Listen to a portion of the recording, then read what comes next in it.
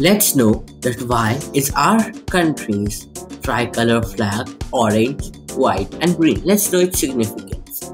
So in the national flag of India, the top band is of saffron color, indicating the strength and courage of the country. The white middle band indicates peace and truth with Dharma Chakra. The last band is green in color that shows the fertility, growth and auspiciousness of the land.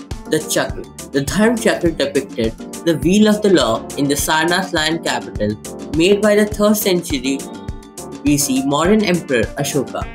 The chakra intends to show that there is life in movement and death in stagnation.